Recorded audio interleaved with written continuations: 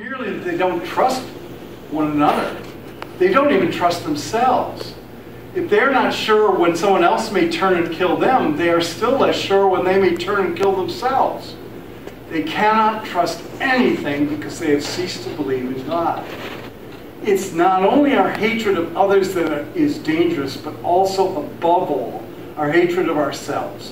Particularly that hatred of ourselves which is too deep, too powerful to be consciously faced. For it is this which makes us see our own evil in others and unable to see it in ourselves. So what he's saying is that it's psychological projection. You know, we're projecting evil out. We're actually hating ourselves, but what we project it out to others as a defense mechanism. That's how I would put it, psychologically. When we see crime in others, we try to correct it by destroying them, or at least putting them out of sight. It's easy to identify the sin with the sinner when he is someone other than our own self. In ourselves, it's the other way around. We see the sin, but we have great difficulty in shouldering responsibility for it. We find it very hard to identify our sin with our own will and our own malice. On the contrary, we naturally tend to interpret our immoral act as an involuntary mistake, or as the malice of a spirit in us that is other than ourselves. Yet, at the same time, we are fully aware that others do not make this convenient distinction for us. The acts that have been done by us are in their eyes our acts, and they hold us fully responsible. What is more, we tend unconsciously to ease ourselves still more of the burden of guilt that is in us by passing it on to someone else. When I have done wrong and have excused myself by attributing the wrong to another who is unaccountably in me, my conscience is not yet satisfied. There's still too much left to be explained. The other in myself is too close to home.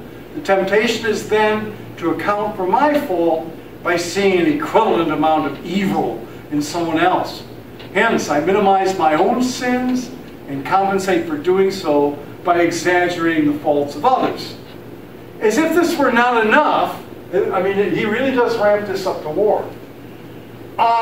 We make the situation much worse by artificially intensifying our sense of evil and by increasing our propensity to feel guilt, even for things which are not in themselves wrong. So we become scrupulous. We start to name things wrongly.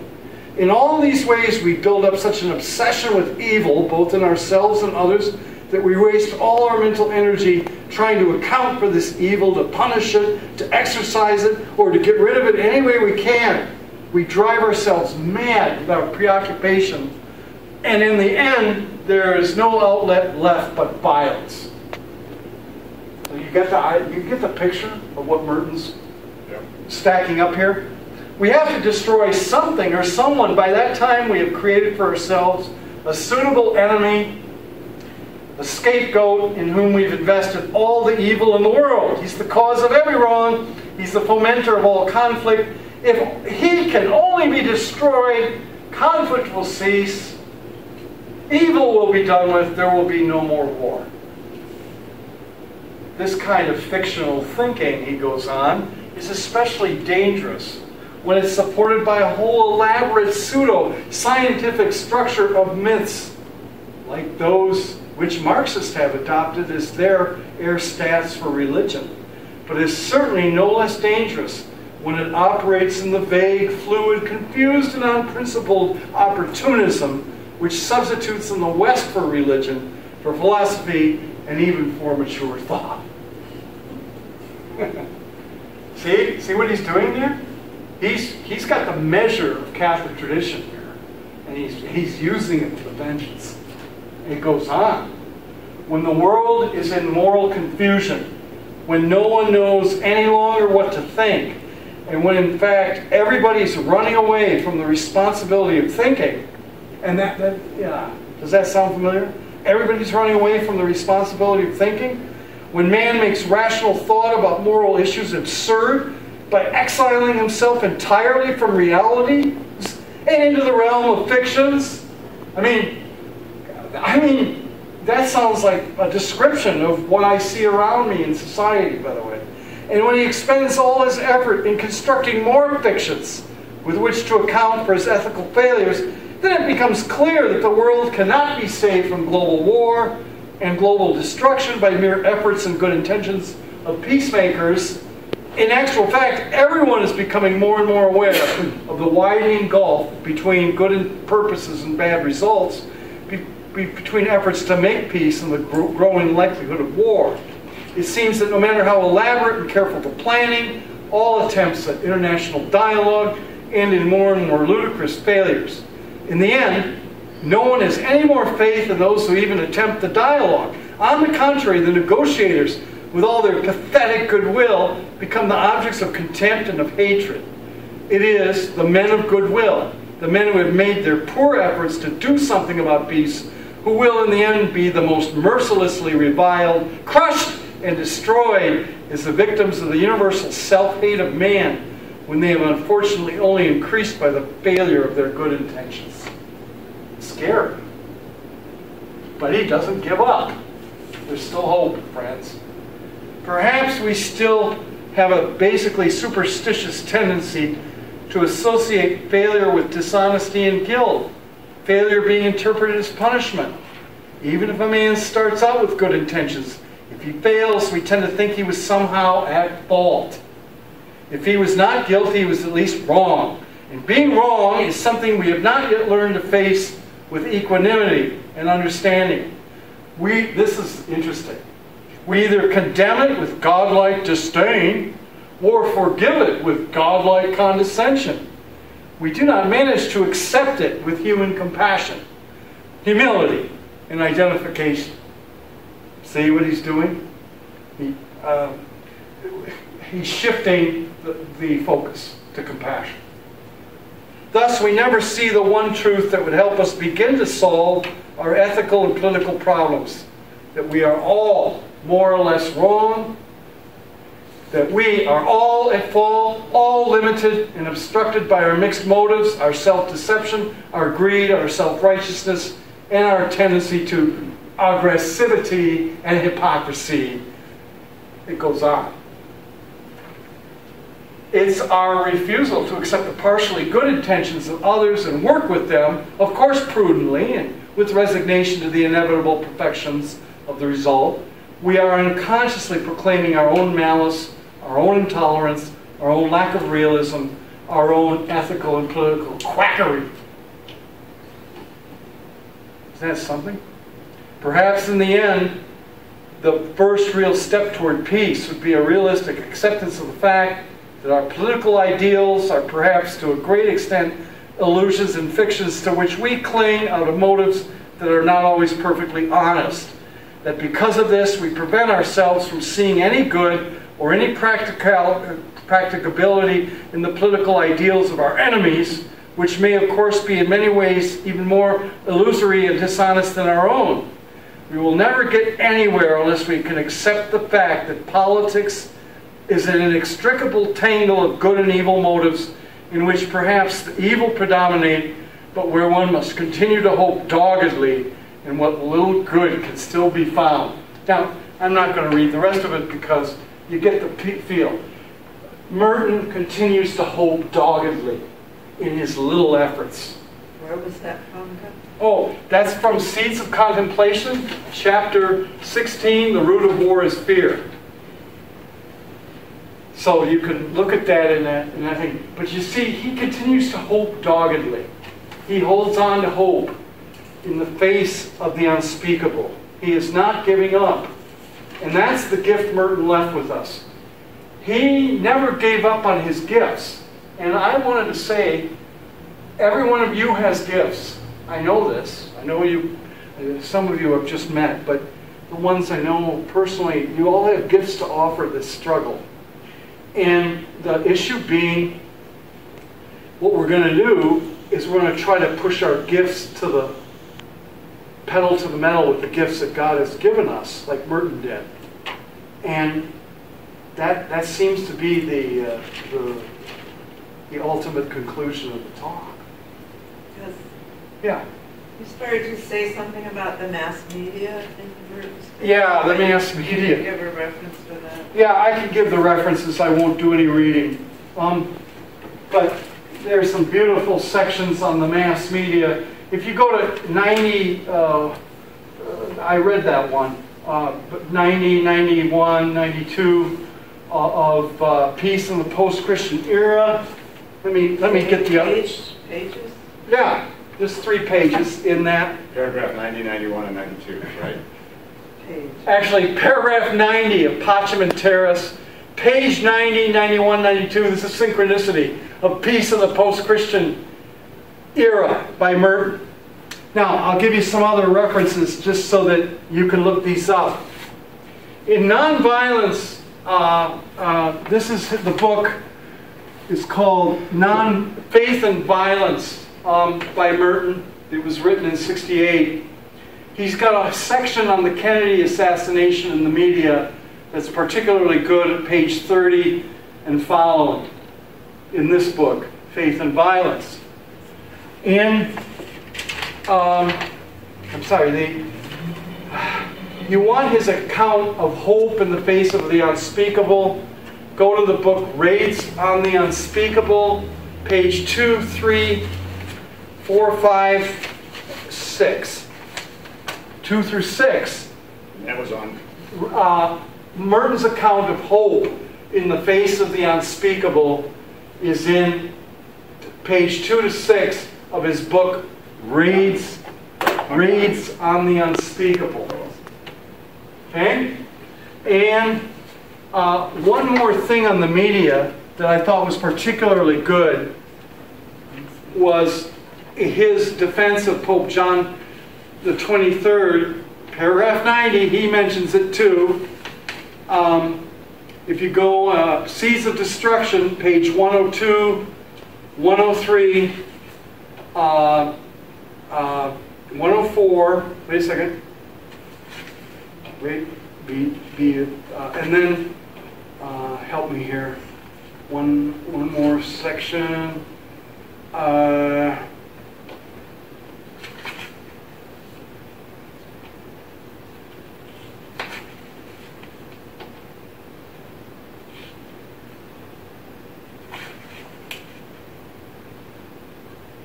Anyway,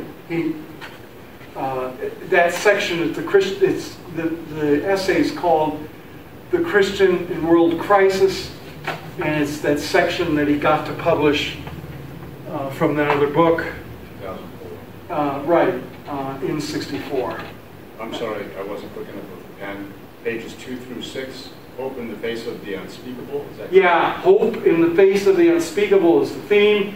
And the title of the book is Raids on the Unspeakable. Raids? R-A-I-D-S, on the Unspeakable. That's the title of the book. That's a book of parables. Now, remember, the reason he wrote that book is that he wasn't allowed to talk about peace and war really directly. So instead of giving up, he started his poetic intuitions and kept writing and built these elaborate, beautiful parables about the issue. And that's called Raids on the Unspeakable. I just showed you that book. Here it is. Raids on the Unspeakable. This is quite a book. But it's very challenging, and you have to be patient with the poetry and the insights. It doesn't come easy. But it's very worth the fight. Yes? I know he had mentioned, or you had mentioned earlier, when he talked about not taking, this quietist, approach, that there's certain evils you have to take a stand on. But I'm still not sure exactly where he would be coming from. Certainly, as they say, it takes two to tango. It takes two or more to make war, or perhaps it really only takes one to make a war. Right. If someone just unilaterally starts a war, then the other party or parties, I would argue, would have to respond in some way. But how how do you resolve that? Like he talks about how we should be full of, in essence, faith, hope, and love, and assume the best, and all this. But what about you have another party that's hell-bent on war and destruction, or you're just on a totally different plane than your adversary in the situation, and they're not Right. they're not in a good spot, to say the least, and that you're approaching this from an Orthodox Christian point of view and a faith-filled response, and somebody else is hell-bent on war. I mean, how would Merton respond to something like that, especially if someone actually is aggressively slaughtering thousands, if not millions, of innocent women and children, which happened, with Mao or Stalin? It's like, how do you respond? Well, for Merton, I think it was a question of ameliorating the evil. You don't add evil to the evil of a Mao. They knew Mao was evil when Merton was writing this stuff. But the unthinkable would have been to ratchet our resistance to Mao up where we didn't like what he was doing, so we just bomb him with a nuke. We ended up negotiating with him in 1972 with Nixon. That's 4 years after Merton was killed, died. I'm sorry, I'm giving away another book. Don't miss this one. The Martyrdom of Thomas Merton by Hugh Turley and David Martin. I mean, the jury's out as to what really happened to Merton when he died, but they make quite a case that he was martyred. What do you think? I think he was martyred. Do you? Mm-hmm. I I think think it was, so perhaps that fan was jury-rigged in order to... No, it wasn't that the fan was a cover story, according to their forensics. But what you're dealing with, I mean, let me just tell you, I was sheepishly sharing this with a 92-year-old relative in Peoria. You know the old line from the Nixon thing where they said, will it play in Peoria? Well, I was eating in Peoria with a 92-year-old relative. It was in the afternoon, we were having steak, and I got this pained look on my face when Thomas Merton came up.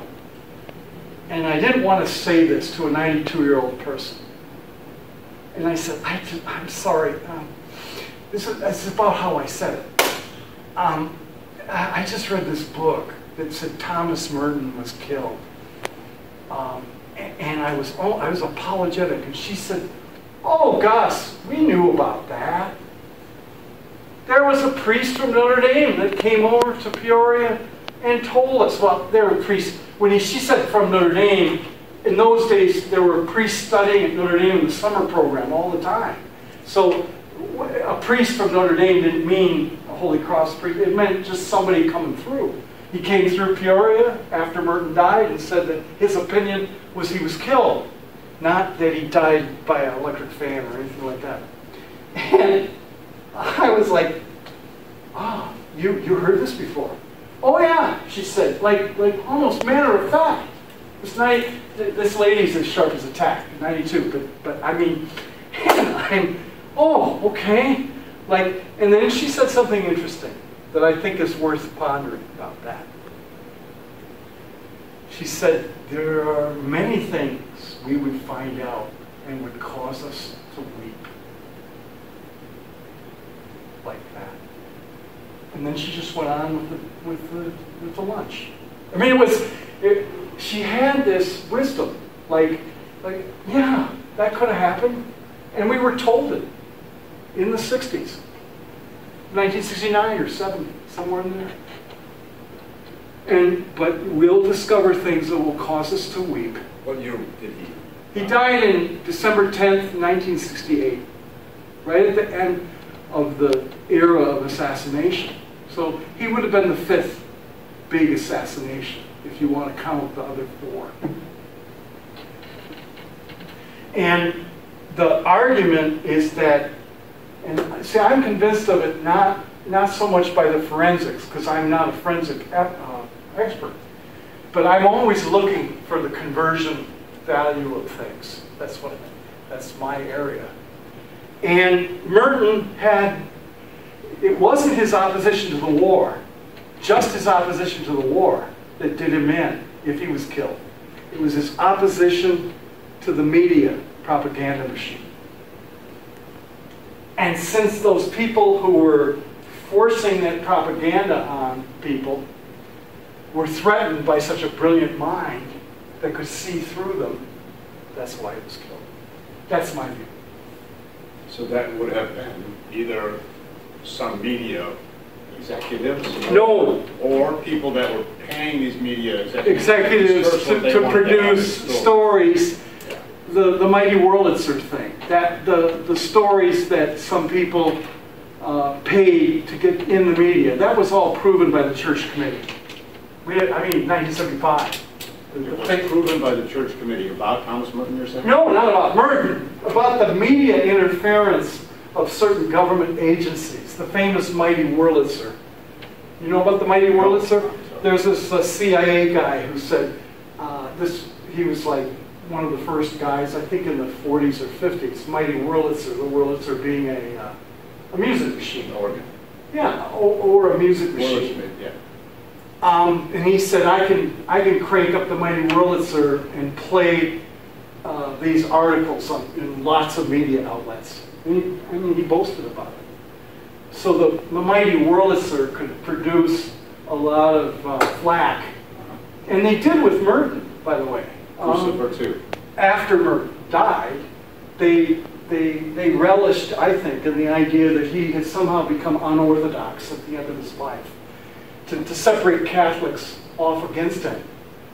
And one of the proofs that he was Orthodox is Bishop Barron's. Father Barron's, before he became bishop, did a beautiful lecture called The Metaphysics of Peace of Thomas Merton. And you can watch that on YouTube. Just type in Barron's Metaphysics of Peace on Merton. It's a wonderful lecture. And what he does is he takes you from when Merton really converted to Catholicism through the writings of Gilson in the 1930s and follows him right up to the end of his life and shows him absolutely consistent on peace, on the issue of peace. And that's Bishop Barron's. He's the most moderate, reasonable voice in Catholicism From right like now. Peoria, Illinois or something. Right? Yeah, he can play in Peoria. Yeah. So I'm interested in this only if ordinary people can line up the logic. I don't want to get into curiosity and conspiracy theories, because they go down a rabbit hole. But on the other hand, I think we need to be honest and truthful when we look at these things, and not be afraid to look at the unspeakable, even as it was played out of Merton. That would be my answer. Look at what Merton himself said about the unspeakable. Yeah, you're okay.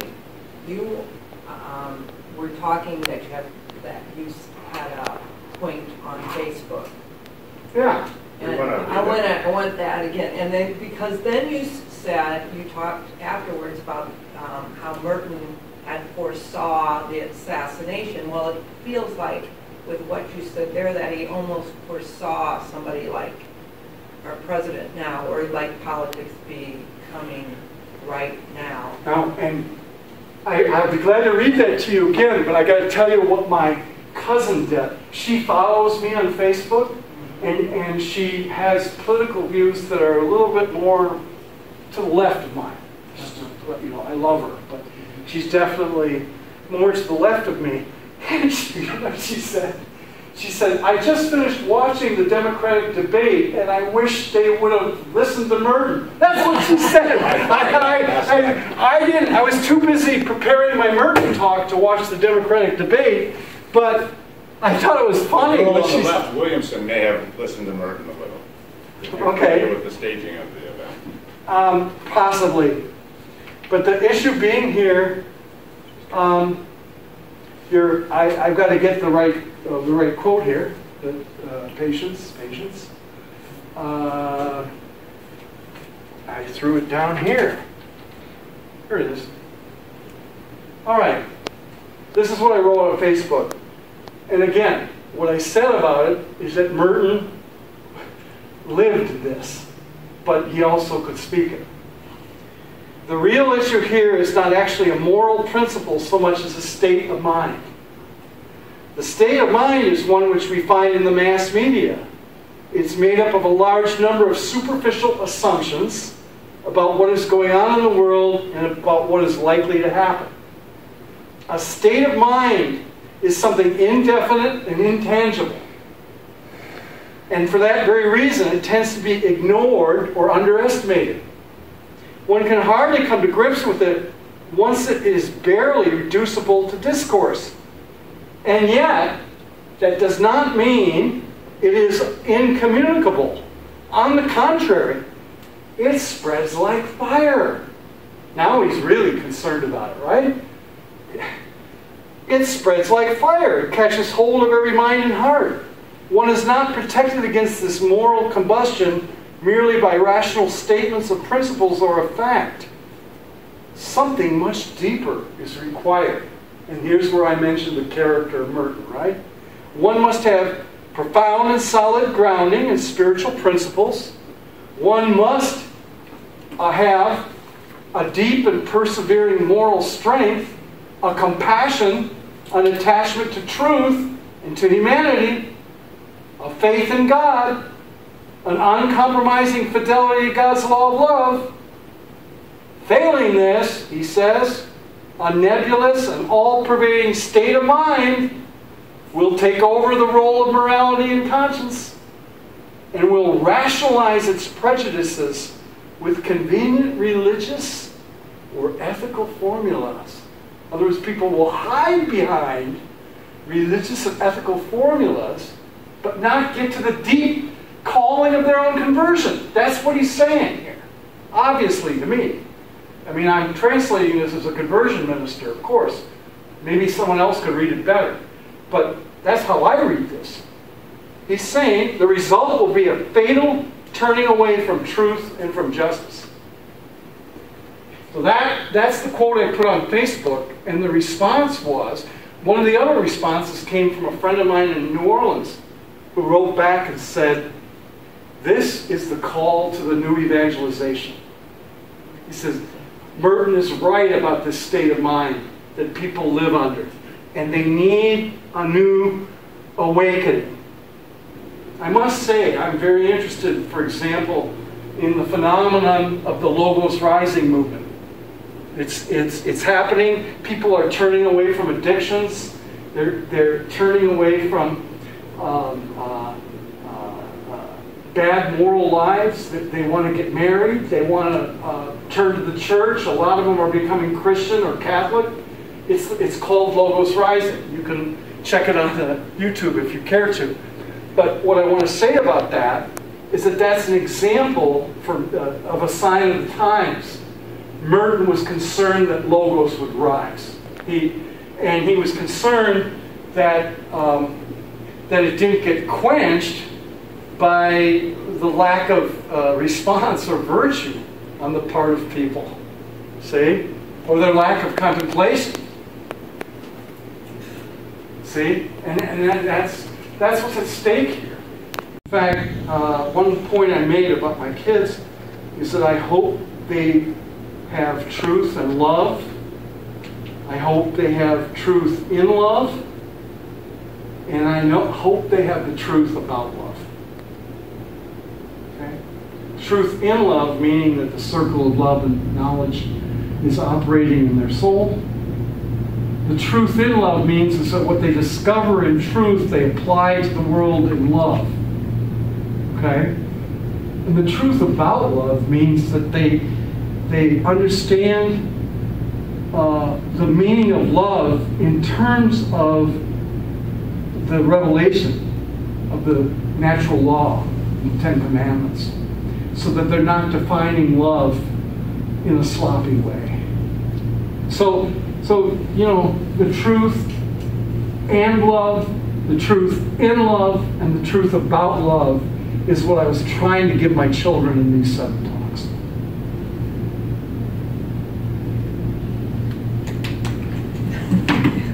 Anything else? I mean, is that helpful with it? Yeah.